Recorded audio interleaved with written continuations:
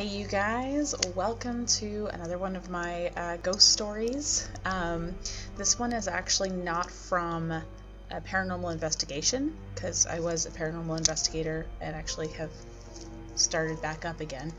But this was what got me started, I would say.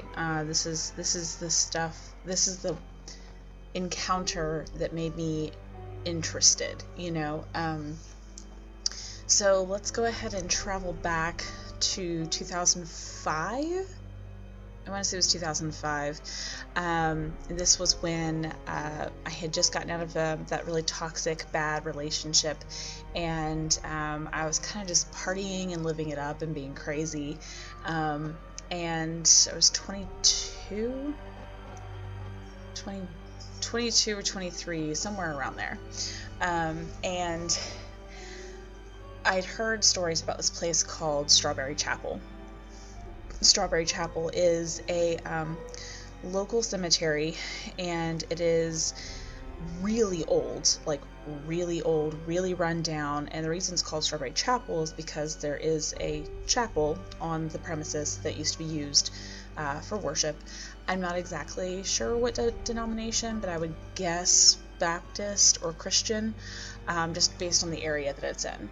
And this place is kind of notorious for people breaking in, destroying the mausoleums and just vandalizing things, because it's out in the middle of nowhere. So that's kind of what makes it super creepy, because there are no streetlights. There's no lighting in the actual cemetery. When you go out there at night, it is just pitch black. Unless you bring a flashlight, you're not going to be able to really see too far in front of you. There's no neighborhood around the chapel. I mean, it's really in the middle of the woods. And it's kind of on the outskirts of Moncks Corner, South Carolina, if you're familiar with that area. In fact, when you look up Strawberry Chapel on like Google Maps, for example, it looks like a big black hole. There's like literally nothing there. Anywho, so then my friends and I decided that we were going to go out there and just check it out and get spooked out. And when I say friends, these were acquaintances that I just met recently. They were younger than me. They were like, it was 3 girls, and they were like 17, 18, around that age. I know I had no business hanging out with them, but it was just kind of a weird period for me. But I decided to tag them along, and they wanted to go, and so we get out there, and the biggest thing was it was like super foggy as we started to get there. Like there's an area of like, I guess like a marsh or like a creek that you go past on the way to the actual cemetery, and so that kind of added to the creepiness factor. But anyway, so we get there and we park. We all get out of the car. We are there by ourselves. There's nobody else around. Notably, this area is also known for people going out there with like Ouija boards and doing like satanic rituals and things like that. So there's a good deal of that going on in that area. And I'm sorry, I keep going out of focus. But yes, so the way this place is laid out is the main gates, and then to the left is a big tree, like a oak tree or something.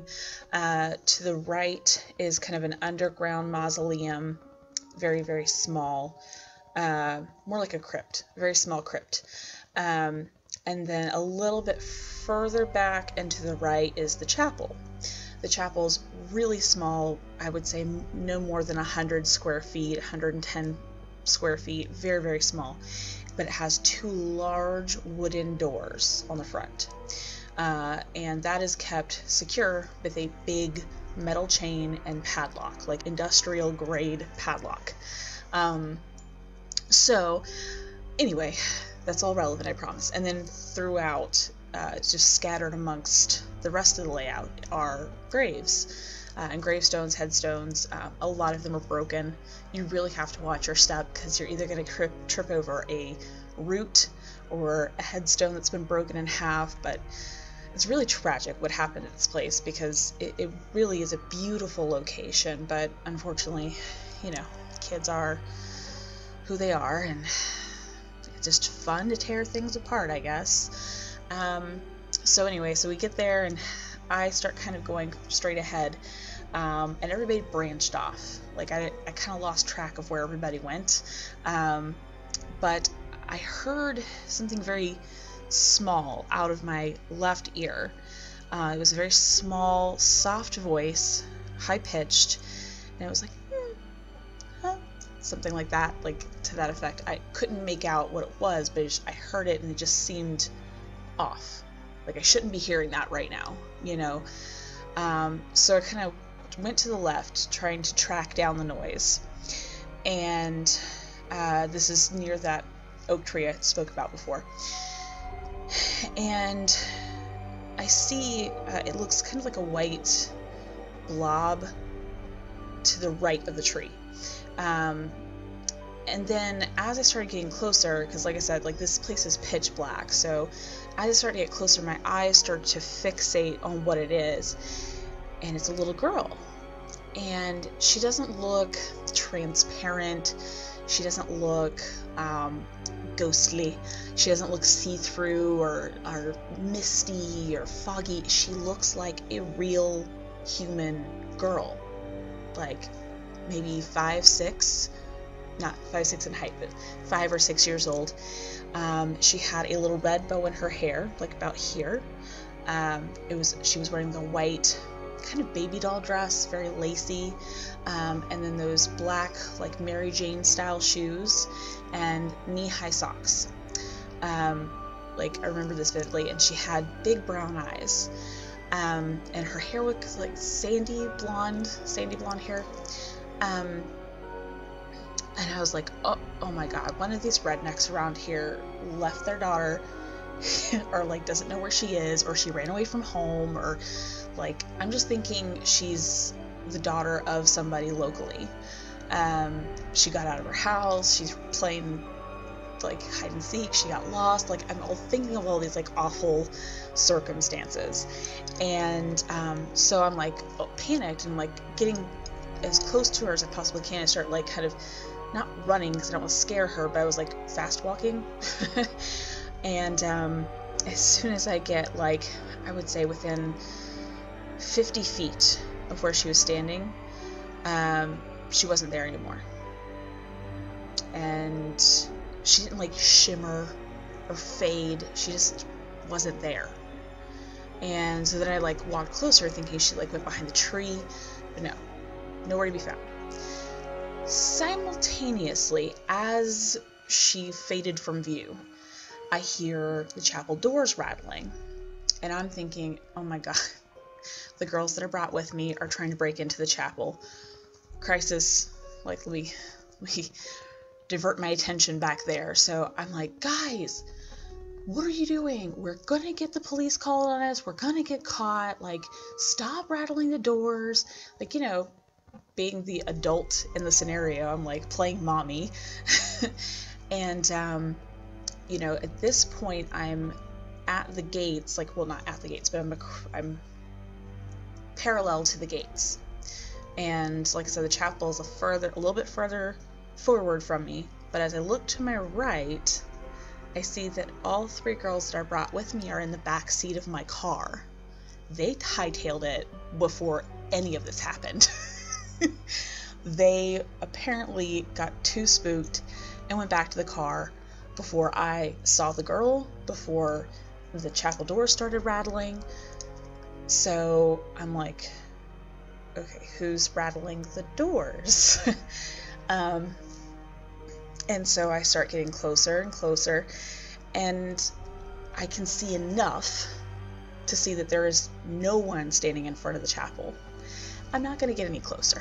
I'm fine. I'm like, okay, there's something dark here.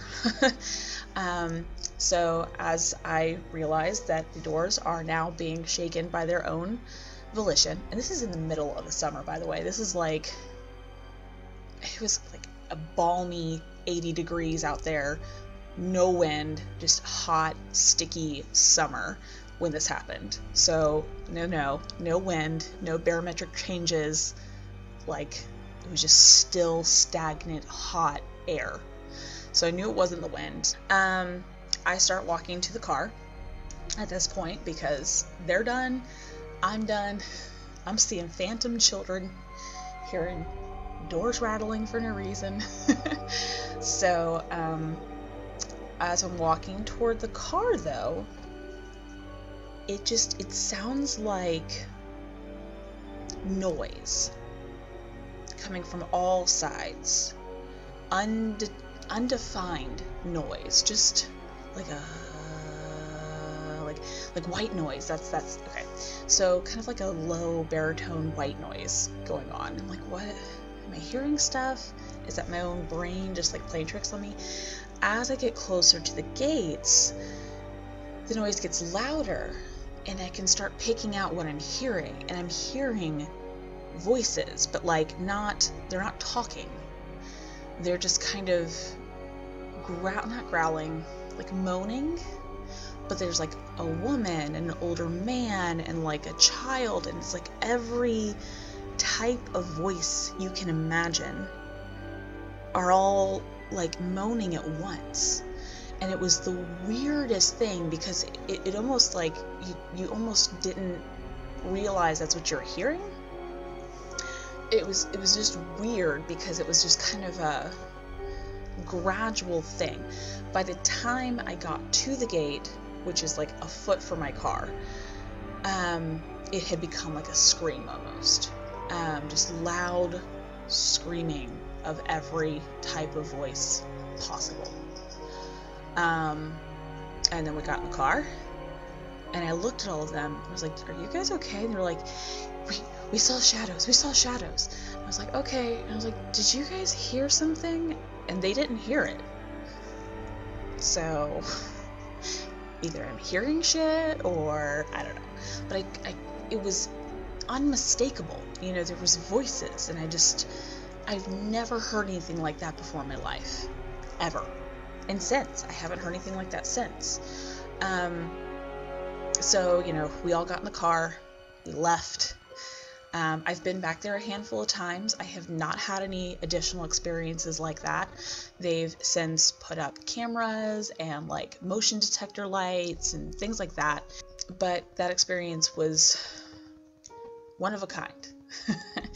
And really because like all of the graves in that area are all like Civil War soldiers and things like that.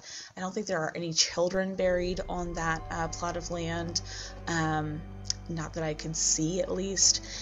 So the girl that I saw and the voices and the rattling of the chains, I honestly think that has something to do with all the rituals and the, you know, dark magic and Ouija boards and things like that.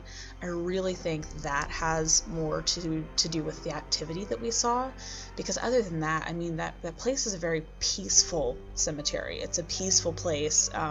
So yeah, that was my Strawberry Chapel ghost story. I hope you enjoyed. Again, that was what really piqued my interest and made me start really looking at the path of being a paranormal investigator and just being curious as to what's out there, you know? So I hope you enjoyed. If you're in the South Carolina area and you know about the place, please share your stories below. I would love to hear them. You know, anything you could add, really, like your own stories or anything like that, I would be happy to hear. So thank you so much, you guys, for watching. You guys are amazing. You're gorgeous. And if anyone tells you anything different, they can suck it.